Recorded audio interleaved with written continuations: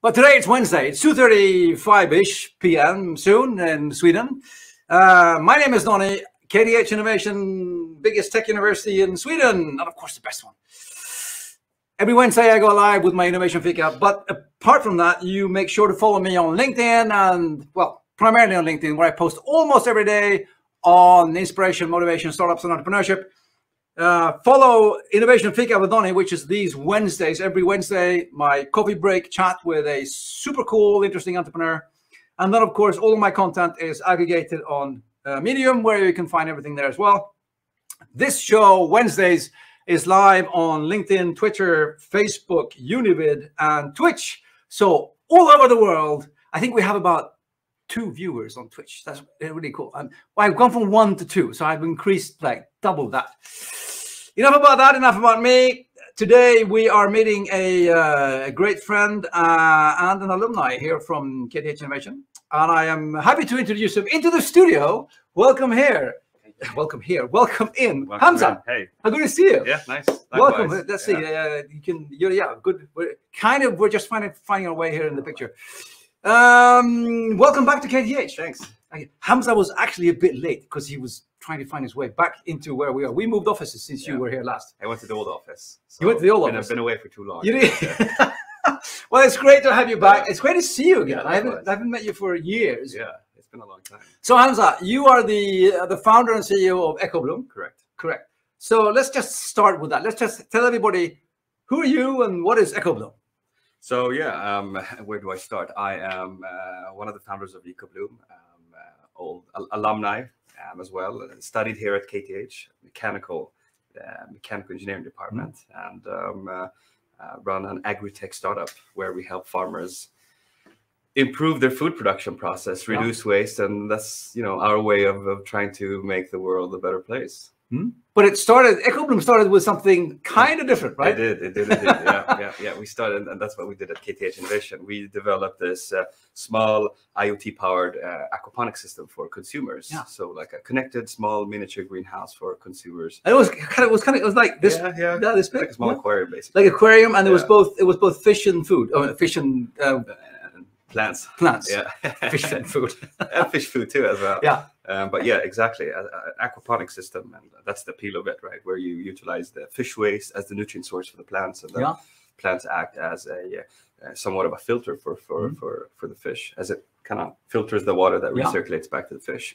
It was fun. It was nice. We learned a lot from that, journey and the product itself, and that's what we did, and at KTH Innovation as well. But the vision was always bigger, and the dream was always greater as well. And so today we focus on the developing AI-powered solutions for indoor farms. For indoor farms? Indoor farms. Big, large-scale food producers. Okay. Yeah, so we help food producers produce more efficiently. So what does your IoT solution do? Today, basically, we connect the farm to the cloud through various channels. We have different sensors measuring the air quality and the water quality, and we have cameras documenting the plant growth process. So we push all the data to the cloud, and where we have algorithms analyzing every aspect of the plant's life cycle. And by doing so, we can make intelligent predictions about, for example, yield, and also give farmers a deeper insight into their food production by, for example, looking into deviations or anomalies, stress, symptoms of stress, etc., that our algorithms detect before we do, because much of the farming is visual. So we... Yeah, but we're talking AgTech now. AgriTech. This is AgriTech, correct? AgriTech. AgriTech. Okay, which is agricultural technology. Yeah, correct. It's fascinating stuff because even though we've been doing farming for quite some time, one could still argue that farming is kind of primitive in the way it's done. I mean, you have earth, and you plant a seed, and then you water the seed, and you hope for some sun, and then it grows, and then you try and keep it safe, more or less. Yeah. We've been doing the same thing for a long time. Yeah. And it feels like there's kind of a lot of room for improvement. Well, improvement and adjustment as well, because I know that the monitoring thing is, I mean, if we just start somewhere, just by monitoring like need for water, or so it neither too little or too much. Because I know I kill every single plant I touch, usually by overwatering. Yeah, that's or usually the no case. watering. Yeah. Too much or too little. There's no fine, perfect balance. And you can that's what you do as well, right? Well, the growing technique that we use, for example, in the Eco Garden, the consumer product, the appeal of it is that you never water plants, right? They grow in water. And that's also the whole point with hydroponics. It's cultivation of plants in water without soil. Yeah. So you're already... So there's no soil? There's no soil. There's no earth? No. That's the whole, point and the concept of hydroponics, which is commonly used in indoor farming in general. Whether you grow in horizontally or vertically, you grow in water without soil. So this, you don't add water, or you don't water your plant because they grow in water. What you do add is nutrient. Okay. So since you remove soil, you have to manually add nutrient. But there's so many things that happen in the environment. The plants grow in different ways, depending on how the environment. So if the environment changes, the plants get stressed. They release a chemical compound, and that's why they taste different, or they grow differently, or they look different. Oh, wait. You're saying that stressed plants taste different than calm, meditative plants? You stress the plant by stressing the environment it grows in. So if you start tweaking, say, the pH value or other parameters in the air or water, then you're stressing the plant. Okay. And that's why it will, grow differently. It will taste differently. It will look differently. That's fascinating. I saw I think it was Mythbusters. Yeah. There was an episode of Mythbusters. The guys that test myths and things. And it was this myth about talking to plants. I know, I saw playing, that one. playing music to plants. Yeah. And they had like 4 greenhouses on the roof. On the roof. Yeah. And they played like classical music and pop music and something else. And then they had like death metal in one. And that one grew like mad. Yeah. But then probably those plants were like stressed. Maybe, probably. unless they were death metal fans. Yeah, there are many parameters, definitely. Or they would be, exactly, fans of death metal. Who knows? Yeah. But it's great. There's so many questions, Mark. Do we know everything yet? That's the thing, we don't. That's the thing, we don't. We're still like sort of guesstimating. Yeah, I mean, to your point, we've grown for so long, yet there's still so many unanswered questions. But I mean, compared to medicine, a very short analogy of medicine. I mean, today, I think the medicines that we have developed today are very hit and miss. Yeah. Like, oh, we think this will work. Yeah. Let's try this on 1,000 people. Yeah. Oh yeah, it kind of worked. Yeah. Not too many people. Yeah. Yeah. We're here. Yeah. It's okay. And if enough people are okay with it, and few enough people are not okay with it, then it's okay. Yeah. But it's so hit and miss. Yeah. It is. No, so the whole tailored medicine thing, which is another episode. That's episode, I don't know, 65 later on. Yeah. This is episode 56, by the way, of my Innovation Fika. That's just getting up to the... Congratulations. Yeah. Thank you very much. Well, it's thanks to you and everybody else coming to my Innovation Fika that I'm getting up to the numbers. Anyway, back to the plants. Oh. Back to Ecobloom. You're still Ecobloom? Yeah. Yeah. Was it? Ecobloom Technologies. So not a farmer, an indoor farmer. We help indoor farmers. So, and is that as like not a normal? I mean, any farmer could have an indoor farming, or is it like a different kind of thing? No. I mean, the concept is known as controlled environment agriculture, CEA, and that essentially controlled environment agriculture. You grow in a controlled environment. It could be a container farm, it could be a greenhouse, it could be a warehouse where they grow vertically. Yeah. Anything that is grown in a controlled environment, that's what we can. So greenhouses it's a controlled environment, right? It's kind of in-house as well. Well, it is. If you have a roof, then it's in-house, and walls, then you're in-house. If you grow in here, you're growing in a controlled environment. Yeah, I was thinking about like the pictures you see from like the ultraviolet light, and there's a parking garage, and people are going around like in hazmat suits, and they're like super. Not my sister's greenhouse on the garden. Yeah, well, that is a controlled environment. Well, I guess it is. Okay, so then you go there, and then you install your equipment. Correct. And then from that, there's data that comes out, correct, that I then can use to improve the environment. Exactly. See, I'm learning as I go here. This is fascinating stuff. Really cool. And how are you getting on? What's the status of where are we? Yeah, where are we? That's a good question. It's going well. I mean, we've been growing from I think we were 2 people at the time when we were at KTH Innovation to 2.5, and we're a team of 6 + 2 and +4, so 6 full-time, 2 part-time, and 4 researchers, and a bunch of investors as well.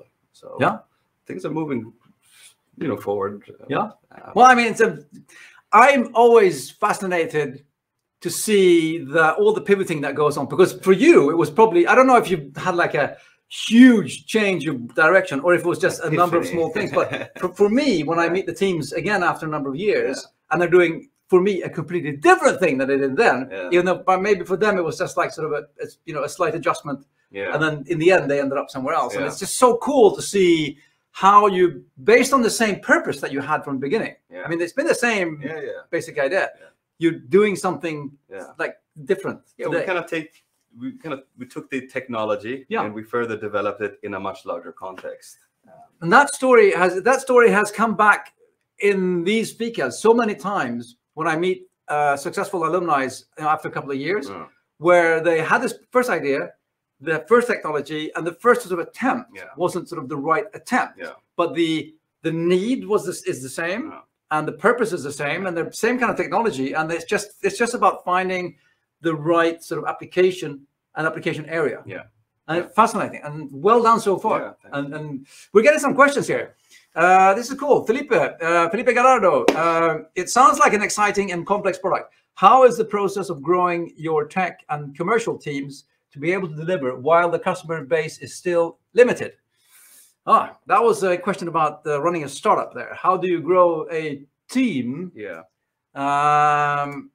whilst you still aren't sort of, the money isn't just sort of pouring in? No, fair enough. It's a good question. And I mean, there's no clear answer to that question. I think the most important thing is that you go back to what we'll get to in a bit, but surround yourself with people that believe in the same vision, that share you. I mean, I think that's one of the key points here, that I've been fortunate to work with brilliant people, and they all share the same vision, and we go through the same challenges, the ups and downs, but we still have that the mindset that this is temporary, things will get better, and what we don't know, we will always learn. Just keep pushing and be patient. I think that's extremely important.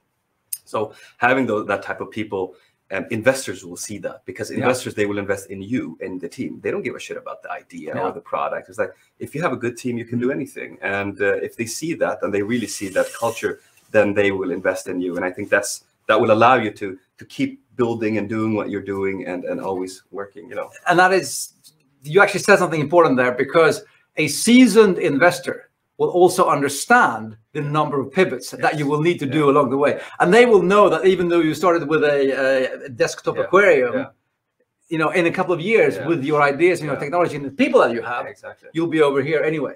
And, the people who've been with it, and they get it. That's totally correct there. But to get those people on board, you as a founder or the founding team need to be super clear on what you're actually trying to achieve, because you want people to buy into what you want to try, right? We think we're clear, but you're never clear. You always try to figure out what is it that you're doing. I mean, every day we make jokes about this and make fun of all the questions we have about what is it what we're doing. But I think definitely you have to be, of course, clear to some extent. But I mean, if you have a clear goal and vision, I think that's the most important thing. How you get there, that's a different story. Of course, and that's where you pivot and you try different things. And pivoting doesn't necessarily mean that you have to completely change your business model or your product. It could be the way you communicate things, the way you market things, the way you package things, the way you position the company. So you can do that in different ways. But no, absolutely, being clear. And I mean, I ask myself the same question, like, why did you join Ecobloom, and So what is the vision? What is the sort of the purpose here? Well, we want to help improve the way we grow food. And the bigger goal and dream is to build the world's largest digital indoor farm without owning a single indoor farm. Kind of like Uber being the world's largest taxi company without owning any taxi cars, or Airbnb being the world's largest hotel chain.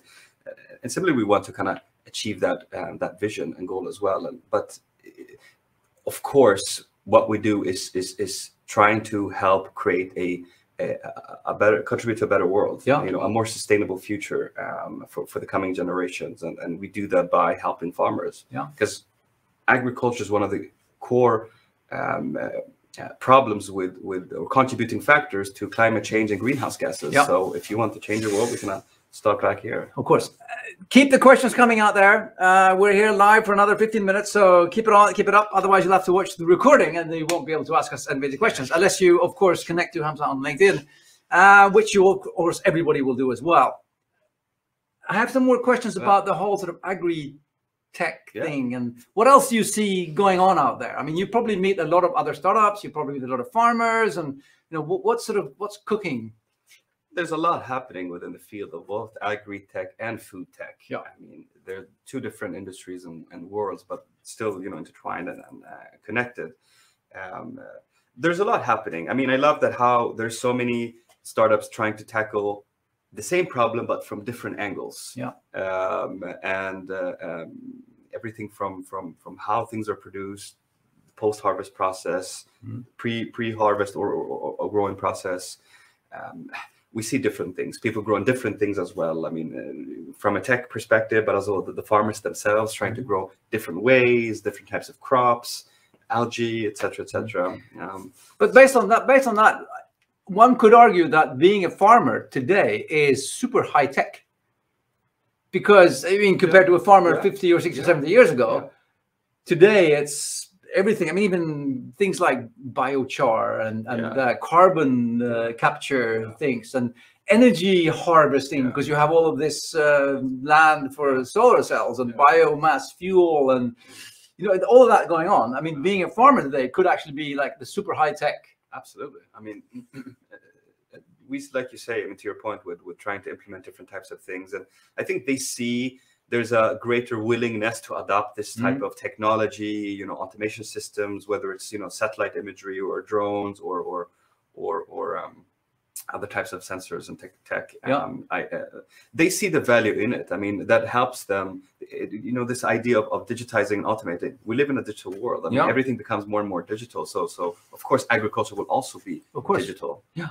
So that's what we work with. I think automation is going to be. I think one of the secrets. I think that's one of the key secrets of automation and going digital is figuring out what works better being automated and digital, and where should we actually keep a human in the loop to keep it like a human? Because most mistakes I see when it comes to automation and digitalization is when people do everything digital and they completely lose touch with the humanity of it. Exactly. Sometimes in some places, in some links, there needs to be a human, and sometimes in some places there should not be a human. For sure. And figuring that out, and also I can imagine because you just mentioned you mentioned pre, during, post. I mean, there are a number of steps there, and I can imagine that there is probably an opportunity for automation in every step, more or less. Yeah, definitely, absolutely.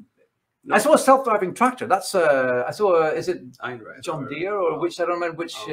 One of the big. It's funny because all of the big car manufacturers and all of the new ones as well, they've been struggling with the self-driving car, and then the tractor guys, they've been sort of by themselves. They've been, because it's kind of easier to develop a self-driving farm machine because you don't have to have the same roads and everything. No, exactly, and the objects. But John Deere have been working on that for quite some time. How about drones?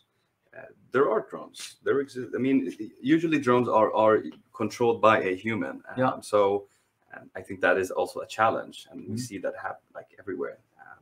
It depends, what the purpose is. But drones are used outdoors mainly, only I would say. Do you have any indoor drones for your indoor farming? Like small? Secret stuff going on there. That would be. I can just imagine really small. Anyway, let's episode 156. Exactly. When we get back to that. Okay, but who can start indoor farming? Anyone can, if you have the resources. But what do I need? I've got a garage. Can I start indoor farming in my garage? You can, absolutely. And farming, it has been this idea of being passed down generation after generation, and you come from a family of farmers. But that's when we talk high tech as well. For example, what we do with technology, we don't replace farmers with the sensors and the tech we implement, and we help them make better decisions based on data. That's what we do. So that makes the farming process much easier, which also allows more people to become farmers, modern farmers. You don't need to come from a 50-year-old farming background, so anyone can become a farmer, and we'll see a lot more of these small farming hubs popping up everywhere. I mean, we see that also in Stockholm, in warehouses and rooftops, basements and whatnot, that the future will have many of these types of small farming hubs all over the world, and these ones will be producing the food we consume in restaurants and all. I saw one of the big grocery stores. They were actually thinking of implementing, I think they have tried it now as well, implementing indoor farming facilities in the parking garage under their warehouse, so you could more or less just get fresh salad or whatever for the day from the farm sort of downstairs. No, absolutely. I mean, IKEA are doing this with their containers that they're starting to test now and pop on their the parking lot. So they produce the leafy greens and herbs in the containers on the parking lot to the restaurants that they have inside the building. That's cool. Yeah, it's quite cool actually. And it is. If you think about it, they are probably one of the world's largest, if not the world's largest, restaurant chains. They are. Yeah. I think they actually, I read somewhere they are. Yeah, there we go. The number of meatballs sold in IKEA all around the world. Every warehouse has a restaurant, so they can make a huge impact as well. So if they would switch to something like this and become more sustainable, now we're just waiting for them to have the animals as well there and for the meatballs. Or we can go green on the meatballs. They're doing plant-based meatballs as well. So. Exactly. We're leaving the animals and we're going into plant-based food, of course. We're actually looking at the time here. This is just a half-an-hour coffee break, chat with wonderful people. We always leave the audience with the top 3 tips. We have Hamza's top 3 tips today. Today we're focusing on making it work and succeeding as an entrepreneur, and from your journey, some experience that you have from where you started to where you are today and going forward. Right. And I know that there's some good ones here. So Hamza, top 3 tips. Tip number 1 being surround yourself with great people. Yeah, very important. It comes to my point before. They are the ones that are making everything become a reality. They bring the ideas to life, and to the question we had earlier, like they are the ones that we push each other. We go through everything together, and even it's a small family, basically trying to build a unicorn. And so it's really, really important that you have people that are smarter than you, but also share the same vision as you do. And to that, I can say that the myth, because I will say that it's a myth, the myth of the lone successful entrepreneur, and we see all of these people that one person standing on a stage, they all say that they would never be there without the people they surround themselves with. So don't believe the whole thing about going about it alone. You need a good team that believes in the same thing, and for that we have tip number 2: have a clear vision and a clear why. No, definitely. You and the team need to all be aligned with what you're doing and where you're going, and same, if you have a clear vision, then also investors will they buy in on that same vision. Otherwise you'll have that's kind of one of the reasons you'll see founders disagreeing, and the company just breaks down and they split up, and because of not having a clear and common and shared vision. I think it's extremely. Have you spent a lot of time working as a team on your vision? Yeah, we do. We have, and we always go back to the vision. What are we doing? What's the vision? What's the mission? Even with investors, so they're all clear and aligned on the same thing, that this is what we're doing, this is where we're going, and so everyone should be able to explain what the vision is. But even if you've been doing it for a while, I think this is something you keep iterating on, and you keep going back to. And I also said something that I've seen a lot when it comes to startups is that you tend to lose yourself in doing things, right? And you get so focused on everything, you get so focused on what you are doing, and you forget about how you're doing it and why you're doing it. And sometimes you need to take a step back and say, but how are we doing this? And why are we doing it? And that is super important. But I see again and again and again how you get lost, not you, but other people. You get lost in doing stuff and what. Definitely. It's like, what is it? Simon Sinek's golden circle with the why, how, exactly. And what. Exactly. And then, of course, tip number 3 here from Hamza is be patient. When were you at KTH Innovation? I don't know. That's a good question.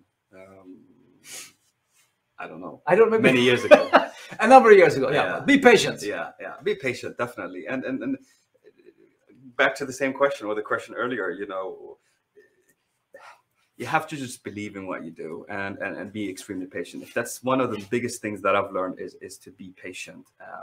And I think these small successes you should celebrate, which everyone talks about, right? Whether it's being getting accepted to an incubator or winning a competition, or you know, it could be anything. You know, the first customer, celebrate those small successes, because they are somewhat of a receipt that what you're doing is great, good, it's interesting, people like what you're doing, you're moving in the right direction. Of course, you'll be probably pivoting along the way, but I think being patient and same with the investor, you know, the investors, we worked full time for a long time before we got, you know, investors, and then could take out the salary. So be extremely patient. I know every single thing that I have started myself has taken, it takes 7 years to start a company. You know, it takes time, and you think everything has to happen today and tomorrow, and we need to release it next month.